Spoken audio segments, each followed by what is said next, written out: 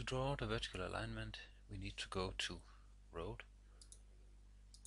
and draw longitudinal profile. And we need to draw it from the road model, from the terrain model, because this is where we have our alignment and our calculated vertical alignment.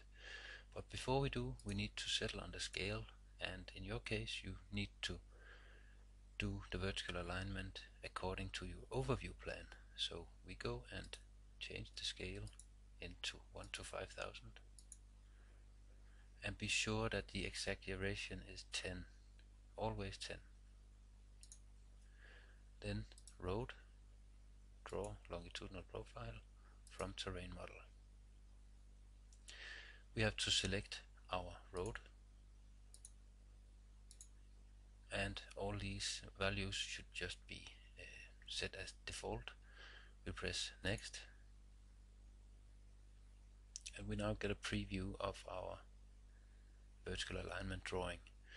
You can see that the frame is almost too small, and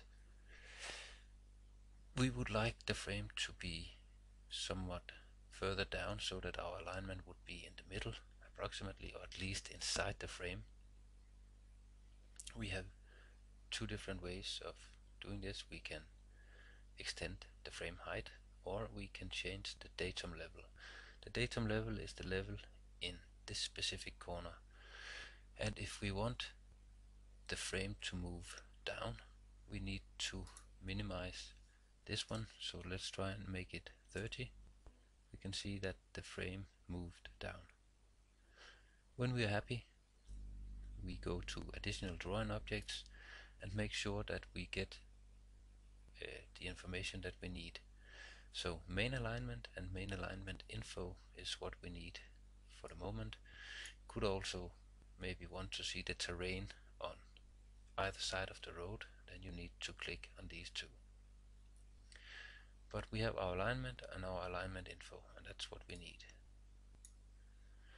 Now to point out where to put our alignment drawing, and be sure not to put it on top of the map, put it next to, and then just draw. And you have a perfectly good drawing of your vertical alignment ready to plot.